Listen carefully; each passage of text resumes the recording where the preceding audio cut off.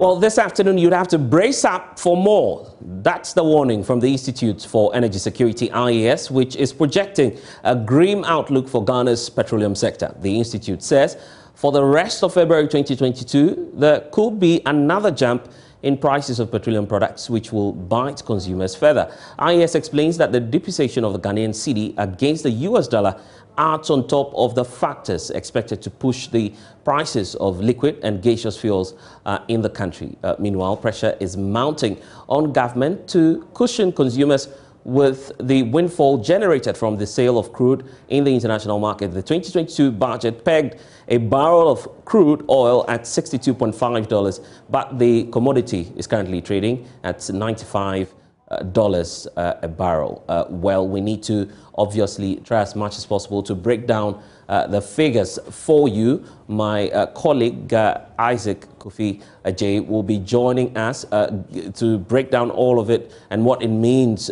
for you as a consumer as well. You need to know obviously what you would be paying, what the trend has been, and what this means for the Ghanaian economy.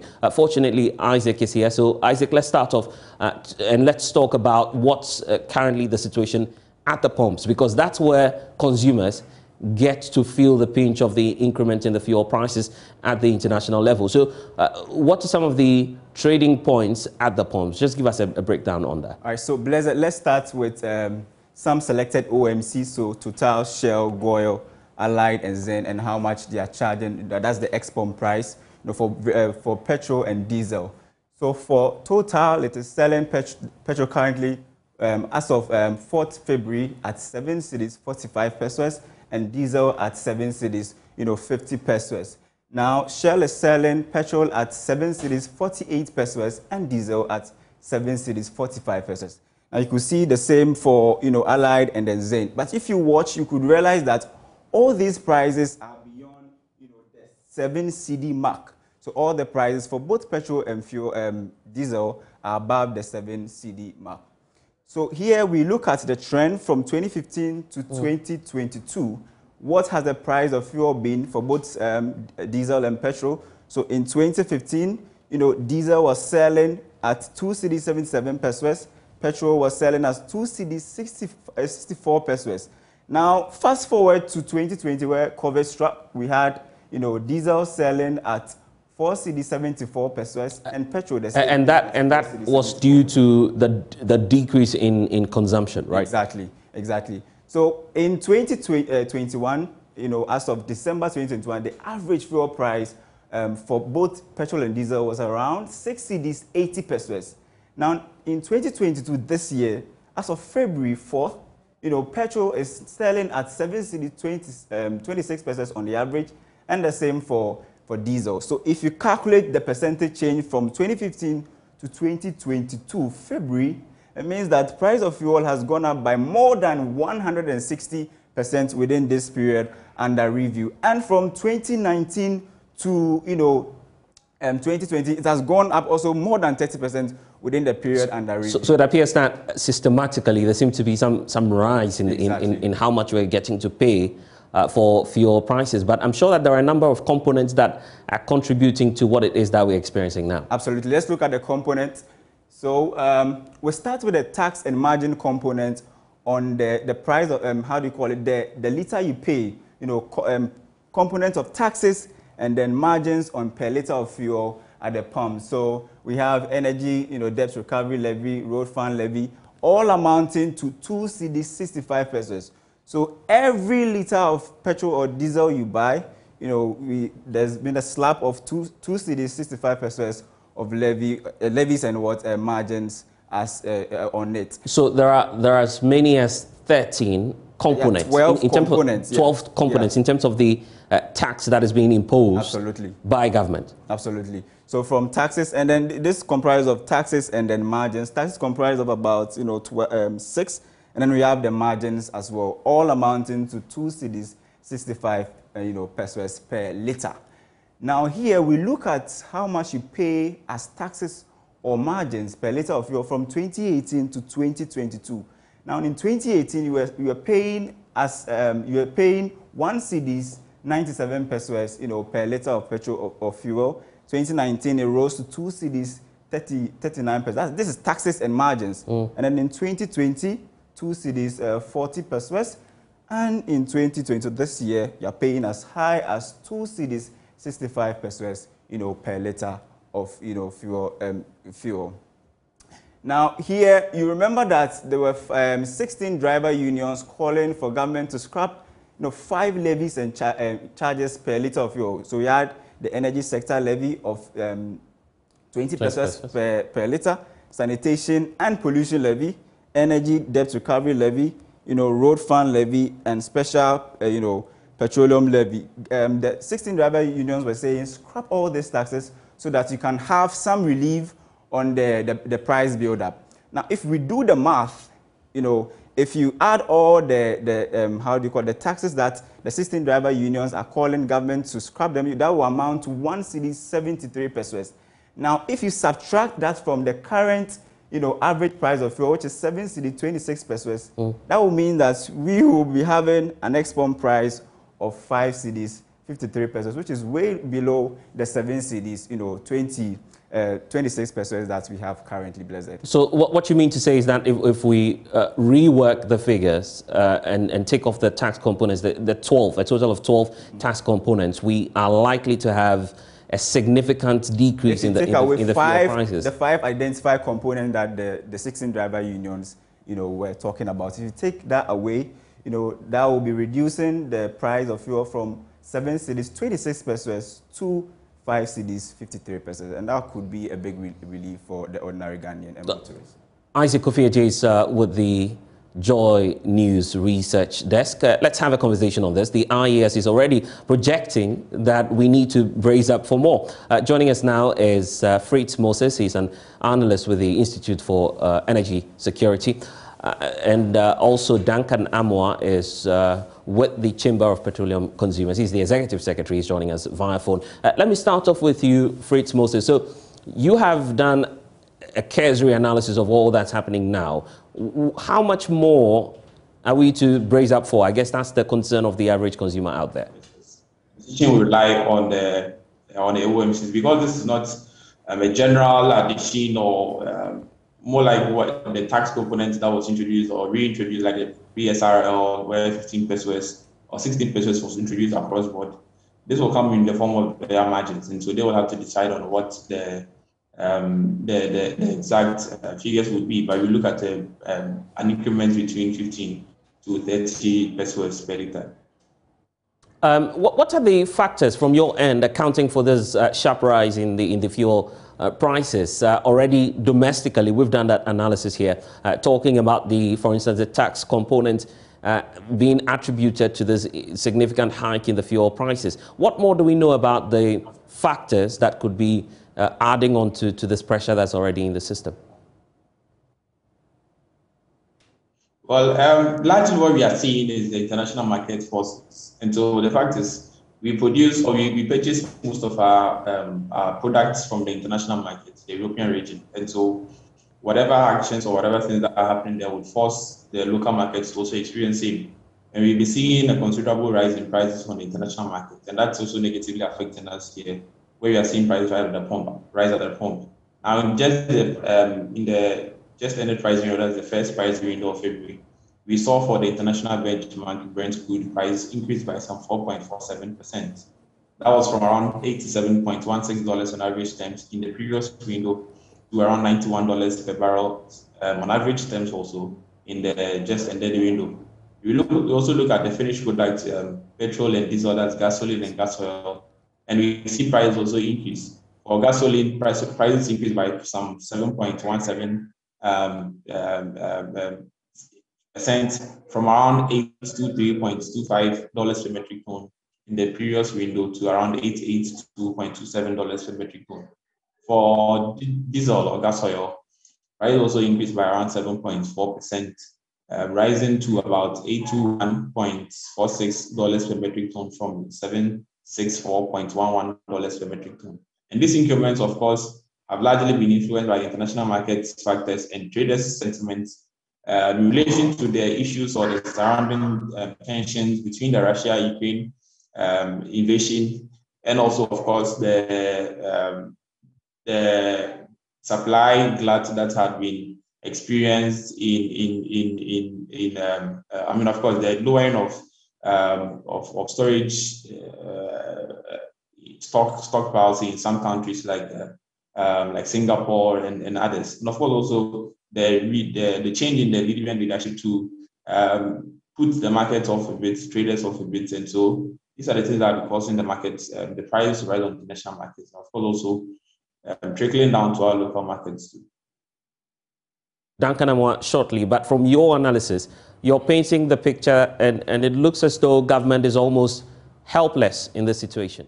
To a very large extent, that's how we see it, because the factors causing, like we've been saying all along, I mean, from somewhere 2 years ago, the factors causing the increment, I think the government cannot immediately control. But then again, there were measures, the stopgap measures that we were expecting government to put in place, and not further add on to the cost that the consumer was going to bear. That was the point in time when the new taxes were introduced: the energy sector, the pollution and sanitation levy, the debt recovery levy, energy debt recovery levy. Some other margins too were increased. We were of the opinion that they were insensitive and that they were not going to help the consumer, because in hindsight, we were seeing prices, I mean, doubling at a point in time. I mean, when we were trading around $54 per barrel in the international market, we were seeing prices doubling and reaching $100 per barrel. Now, some international analysts are saying prices might reach $120 per barrel.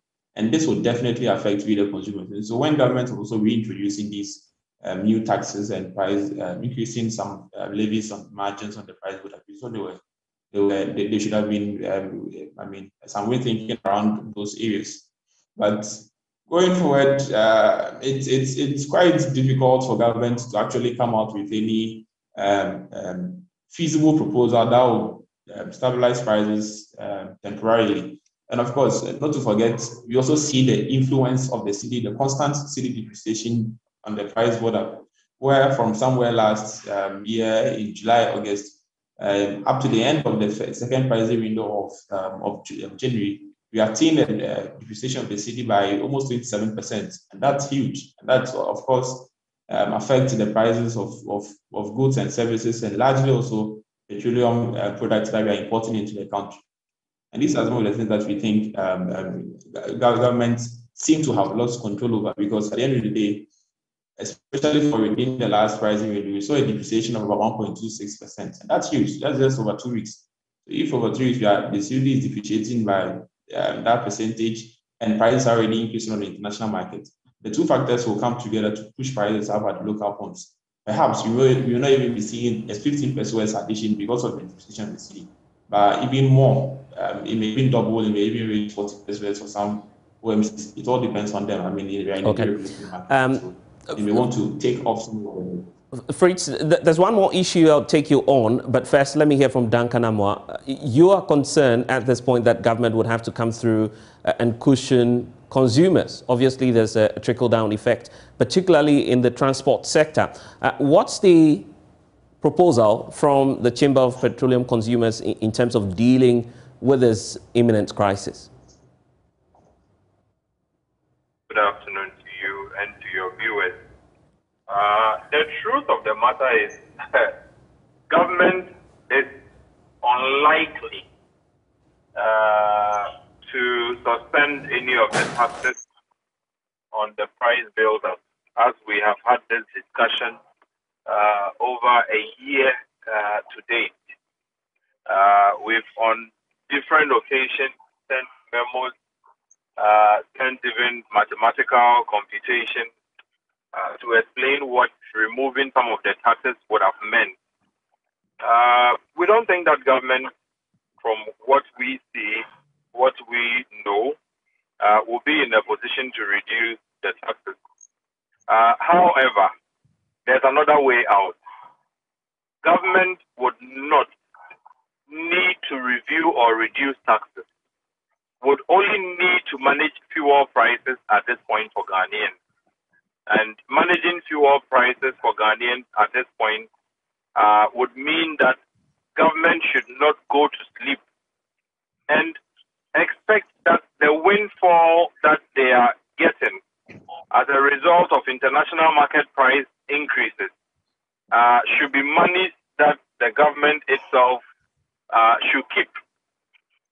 We say this on the back of the fact that just a year ago, in 2021, per our computation, government would have made at least 2.5 billion Ghana cedis in windfall income revenues as a result of what the budget, expected and what the reality on the international market eventually was.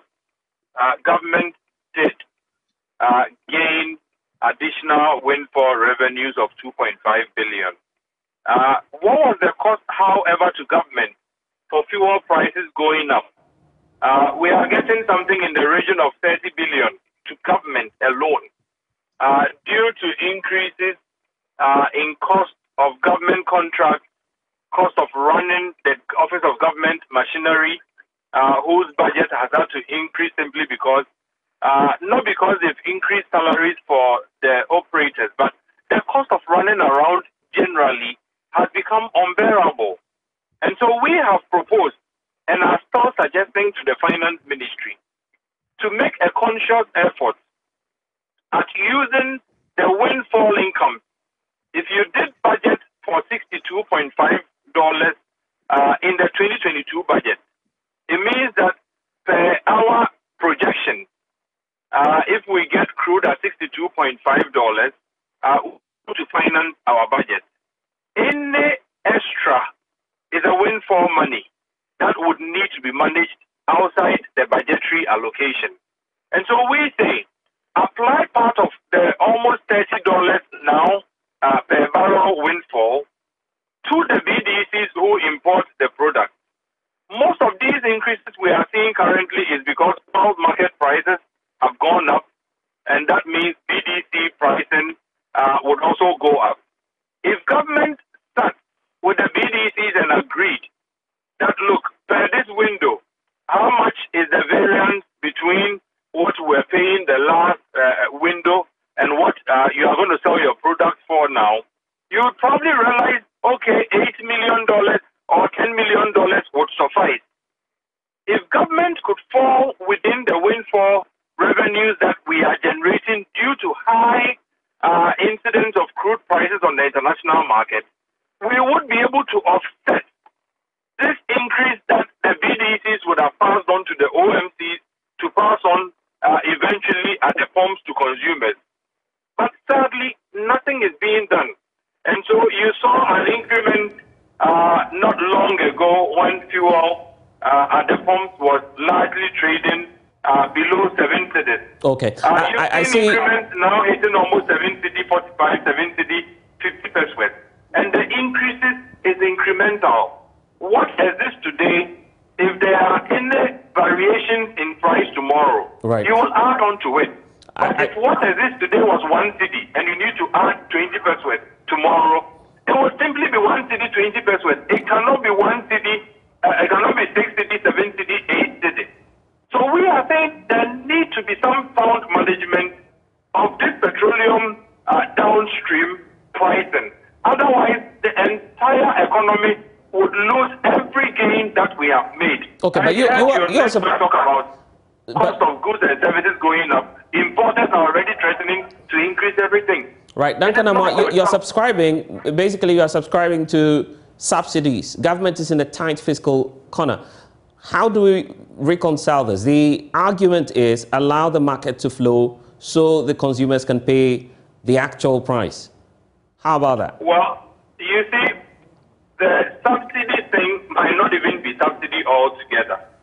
I did mention earlier that the biggest consumer, in fact, our biggest client at COPEC, is government itself.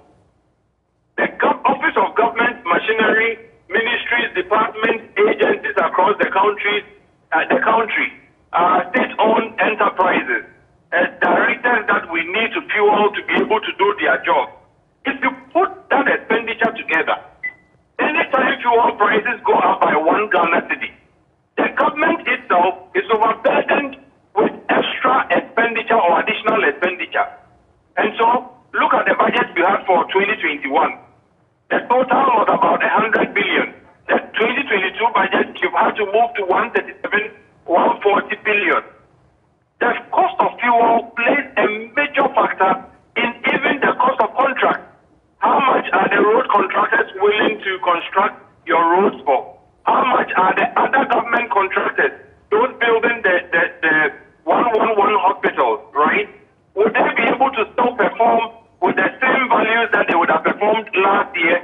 Okay. Knowing very well fuel has moved from the 5 cedi per litre region and is approaching 8 cedi per litre. So government itself is going to spend or pay hugely for these increases. Okay. And that is why we think government should apply the windfall revenue that we are generating, because as an oil producing country, anytime prices go up on the international market, right, it puts some profits to the country or the economy. Apply part of that to cushion your local prices, because it is going to cost all of us eventually something that we may not be ready to pay for. Okay then. Duncan Amoah is the Executive Secretary for COPEC. Earlier you heard Fritz Moses with the Institute of Energy Security. There's definitely an implication for the Ghanaian economy, because as the cedi struggles to firmly stabilize against the US dollar, local importers are already hinting of increasing the prices of general goods to help them stay in business. Fortunately, I've been joined by Professor John Gachi, economist with the University of Cape Coast Business School, also the Executive Secretary of the Importers and Exporters Association of Ghana. Samson Asakia Wingobit is joining us. Let me start off with you, Prof. So here we are today. The exchange rate is also of concern. In fact, IES is pointing out that clearly the Forex is part of the reasons why we are experiencing such a sharp rise in fuel prices. What's the implication for the Ghanaian economy, really? Well, I think the implication is what we are seeing.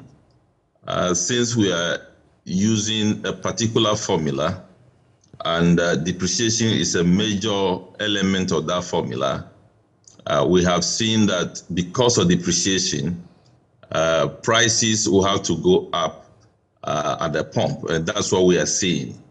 And prices of sensitive products like petroleum products are also reflective on prices of other items, goods and services. So we have started hearing transport owners indicating that they are likely going to increase transport fares, and that will also affect food prices.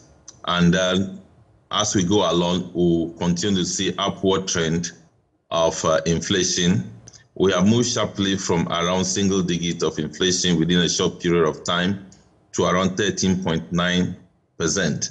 The pass-through effect of fuel price increase continuously is still within the economy, and other prices are going to increase, and the pass-through effect will also have upward direction in terms of inflation. And all those will have implication for monetary policy stand. We believe that with this environment, monetary policy rate will have to go up, and that will also have some implication for interest rate or lending rate in the country. And so the cycle will continue, and that if we are not careful, will come to a halt. So I believe these are some of the few implications. And also, it will also have effect on the efficiency of government delivery. What it means now is that the cost of goods and services will go beyond what have been budgeted for.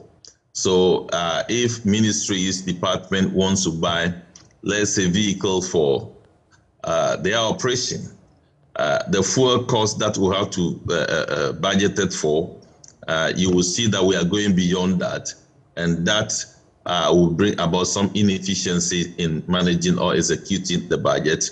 Somebody indicated earlier on the cost of contract will be escalated as a result of the impact of this development within the economy. So that cycle will continue, and I believe that will strengthen the call by labor unions and workers in general for extra to live within the level of price increases within the country, and that will strengthen labor agitation in the country if the trend continues.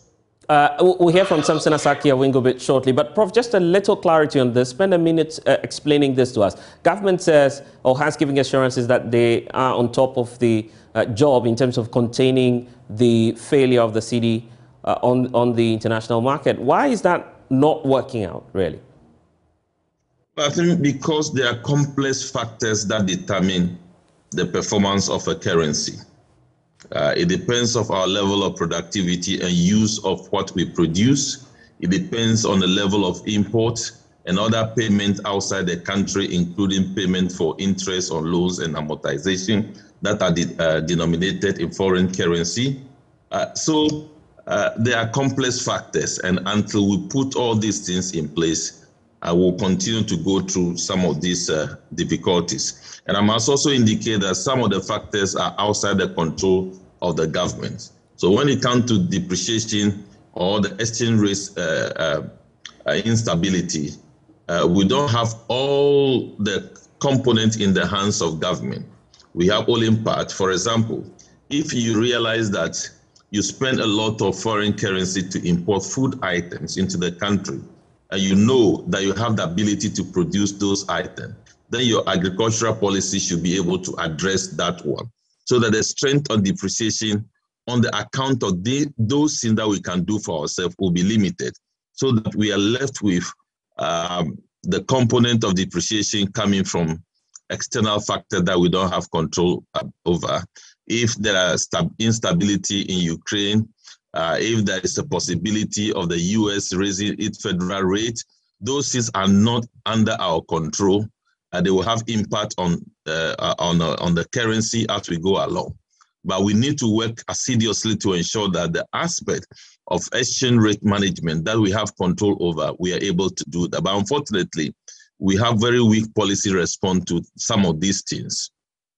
I'm grateful, Prof, for your time. Let's hear from Samson Asaki Wingobit. They are indicating that prices may go up in terms of some goods that they import. Samson, first of all, explain to us why you're deciding to take this approach. I hope my line is clear and you can hear me. Can you hear me? Yes, loud and clear. Good, good. So taking up from where Professor John Gattis left, quite clearly, it made you to understand that so far as the cedi continuing to depreciate, it is not only the importers who are going in for the cedi, I mean for the dollar. We must set this record straightforward.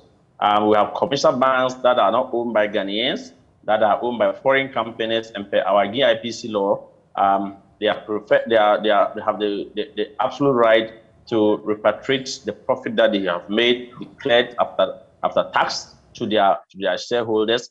We have telecommunication companies, giant telecommunication companies that are even not yet providing only telecommunication, but as well as mobile money and staff, who are also declaring profit. After profit, they have their shareholders that they have to go and convert it into dollars and then repatriate them. Then you have our mining company, you have the prison companies.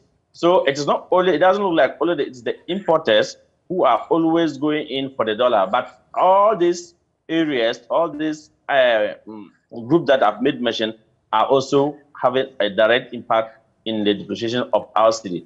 Now, as we speak now, if an importer begin the year with, let's say, he peg his price in between around, let's say 6.2, and he's selling his product at the market at around 6.2, or thinking that by the time he will finish selling the product, he will be able to go and change the dollar or get a dollar from the bank at 6.2 or 6.3. Then, lo and behold, the dollar has risen to like $1 is now for about, let's say, 6.7.